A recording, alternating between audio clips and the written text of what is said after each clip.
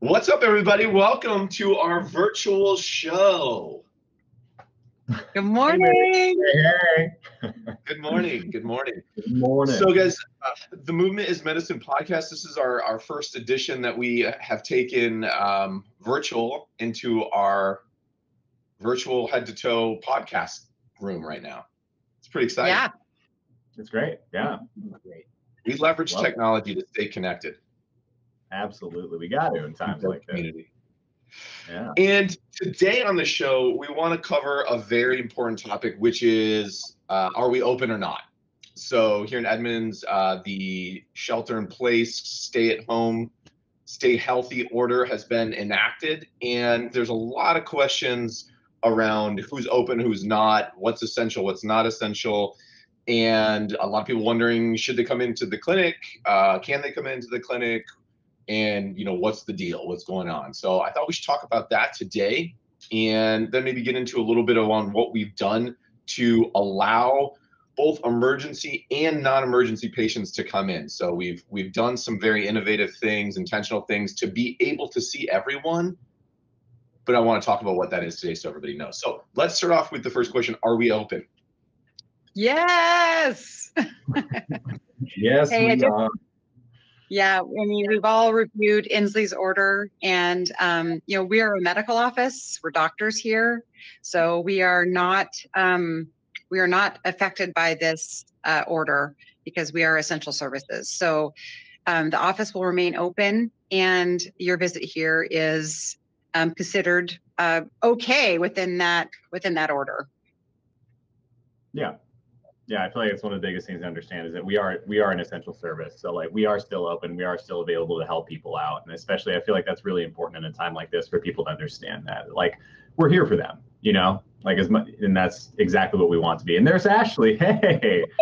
Hey. What's up, team? What's up? What's up? So yeah, we were just talking actually about the fact that we're open. We all feel so passionate about being able to care for people during this time. There is not a lot of medical options for people right now, and we've all talked. We're also committed to being here. I mean, it is part of the oath that we sign when we become doctors, is that we're here to serve people. So that's our commitment. Yeah, because I think one of the questions that has come up, or that I think maybe it was Ashley or somebody was bringing up, was like, should you guys be open?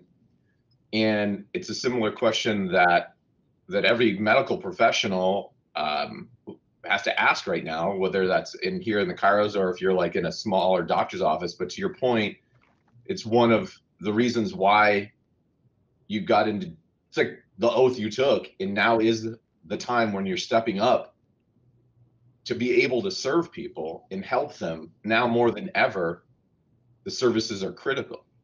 So yeah. I think it's a pretty incredible and brave thing to be staying open and to be putting in all of the extra work and effort to make sure that you're safe and that patients are safe. Yeah. It's one of those things where we had somebody come in even yesterday where they were essentially like just waiting for their pain to go away for the past couple of weeks, especially the past 2, since she's also a nurse. She's been abiding by like the social distancing and whatnot, and eventually she just got to the point where she couldn't stay home anymore. She wasn't able to pick up her children. She wasn't able to bend over and clean around the house. And just for that alone, I mean, we're obviously an essential medical service just because of that. Yeah.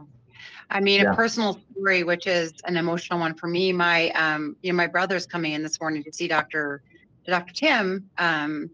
And he's been in the ICU with his baby waiting for a bone marrow transplant now for 2 months, and he can't even stand, and he has to hold his baby in a room, basically, and he's in so much pain, and he's got to care for this 4-month-old child. And, he's like, I'm desperate. I'm like, come in, I've got someone here for you and we can help him out. I mean, we have nurses coming in, we have first responders coming in. I mean, back pain is very real. We're not talking about a mild case of knee pain right now. We're talking about people who can't move. So yeah, it's really important. Yeah.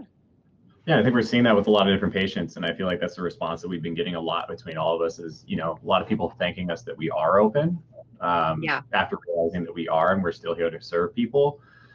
Because and we've probably we'll get into more of this in just a sec, but we've implemented a lot of things here. I mean, we obviously hold ourselves to a very high cleanliness standard to begin with, and really it's emphasizing that. And so we're making this a safe place for people to come into, and they're thankful for the fact that they actually can come in here, because these are very real issues that people deal with.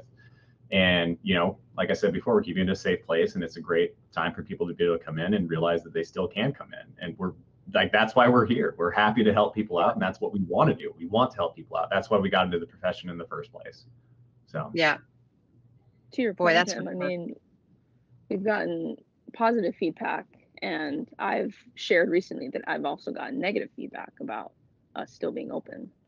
And I mean, we're not forcing anybody to be at the office. Like you said, we're implementing the correct cleanliness standards. We're being very precautionary. We're treating acute cases, and I mean, pain doesn't stop just because we're dealing with a pandemic. People still have back pain, people still have neck pain. And for a lot of people that are still working from home, that's a very real thing. And I think it's a really good thing that we're still providing services for those folks. Let's talk a little bit about what we've done from a scheduling standpoint, and also even from an intake. But basically, we've changed all the protocols around from the moment a person walks in to how we're scheduling to create space so there's not overlap with too many patients trying to come in at once. Let's talk about some of these things that we've done so that now we can really expand and see more people, but do so in a different manner than we were doing before. Yeah.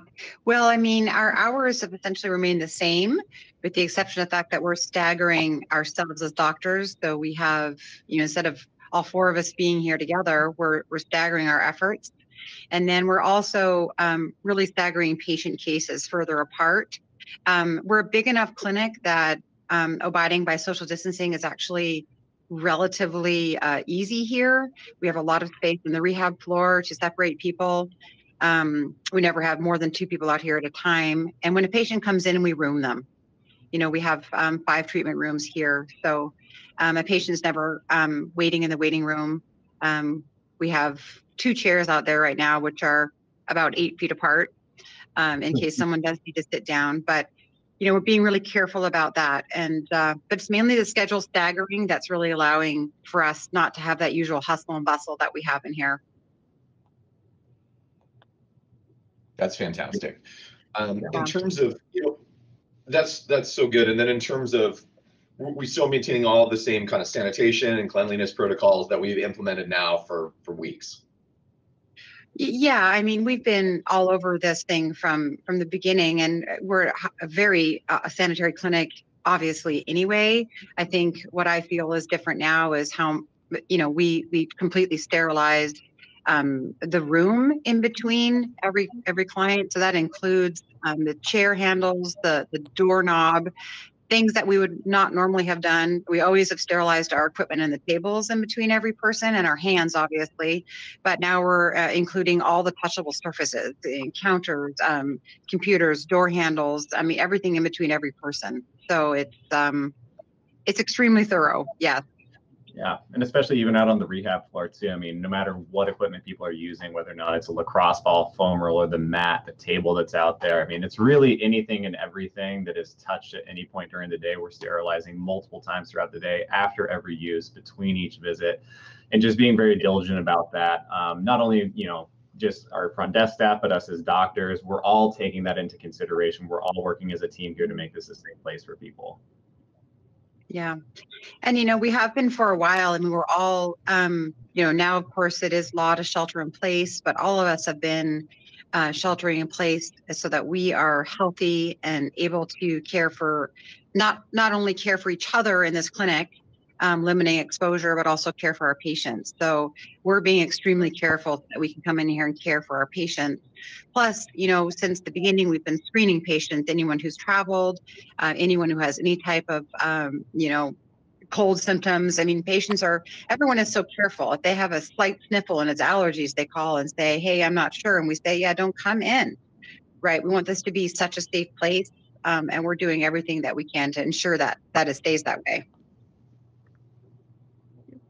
Yeah. Fantastic. Now, if a person's so that you bring up a good point there, which is like, if you're wondering, should I come in, should I not, rather than just, it's probably call, right? I mean, is that what we'd suggest people to do, is just to call in and we can kind of evaluate that. So, and I'm talking about people here who don't have any, they don't have any like cold flu symptoms. They don't have any sniffles or anything, but they have their pain, but maybe they're wondering like, should I still come?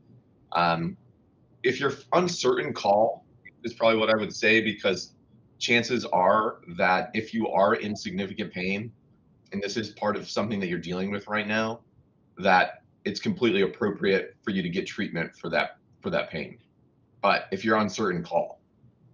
Yeah, absolutely. I mean, any of us will take a phone call and have a chat with you if you're uncertain. But you know, we're one of the few offices that are still really seeing patients and open and available. I mean, a lot of medical offices are closing, and so people are, you know, sort of stacking up with their needs. Yeah, so it's a funny situation to be in. Yeah. Yeah, and especially too with like people getting out and about more. It's interesting. One of my friends' connections or whatever is like a mountain rescue person, and they have had all of these hikers who have been unprepared and have been doing these hikes, and like Mailbox Peak, and they've been rescued. They've had like a huge spike in mountain rescue cases because people have helped them out. They broke their toe, they sprained their ankle, they're just not conditioned for it, and then they're out doing something now outside that they haven't done in a while. And so we're seeing that a lot too with people out running a ton. You know, if you've been inside and you've been going to OTF or some other, you know, down to the gym, and you've been used to running on a treadmill, and now you just take it, you get it outside, and you're like, whoa, you've realized really quickly, like running on a road and running on a treadmill are very different experiences for the body, you know, for your body, big time. So, you know, if you've been in transition, you're trying to maintain your fitness and you've transitioned and you've got an injury, an unexpected injury. I mean, I was at the park before the park ban happened doing pull-ups. Yeah, you know, I like tweaked a muscle in my upper, you know, it's like you're just doing weird different stuff. Maybe you're filling up milk jugs with water or lifting a sack of cans over your head because you don't have workout gear. And making it work. Injuries still happen. Well, and people are working from home, right? I mean, we've got people doing heavy duty jobs, you know, everything from hospital administrators to, you know, people doing big stuff, and they're at home set up in their, you know, back office trying to do a full workload without proper ergonomics. Our neck pain cases have skyrocketed. We were talking about that yesterday. Yeah, I'd say neck pain and plantar fasciitis. Yeah. Hey team, I've got to check out. I've actually got a patient who needs to come in, so I'm gonna leave the meeting. I'm not sure I know how, but I'll let you guys continue. That's good. We wrap it up. Thanks, Dr. Annie. Okay. Well, yeah. Thanks, guys. So I think the message is, listen, if you are out there and you have pain right now and you're in a position where you're not having any kind of symptoms of any sickness or anything, then it's totally appropriate. We're open, we're ready. If you're worried or you're wondering, should you come in, give us a call and we can talk it through with one of the docs to make sure that it's right for you to come in. But we are open and we are able to continue to see patients. Yeah, 100%. Absolutely. Yep. We're here to serve the community, and like we always have. Absolutely. And we do feel like it's, you know, that's why we do what we do, is to help people out. And we want, and exactly like you said, Barry, we want people to know that we're here for them if they need us. So. Yep. Fantastic. Thank you so much for being there. Thanks so much for staying open. And we'll look forward to getting back together here, maybe even later this week on a show. And I think what we could, on our next show, we should start talking about some of the things people can do at home for self-care. And maybe we'll get into a couple different things people can do if they are feeling that neck pain or knee pain or whatever. And it's not so severe that they need to come in, but they're wondering what they should be doing. Maybe we'll start putting out some content on what people can do at home too. Perfect. Absolutely. Yeah, that sounds great. Sounds good. Yeah. Awesome, guys. We'll have a fantastic rest of the day, and we'll talk again soon. Sounds great. See you later, Barry. All right. Thanks, Barry.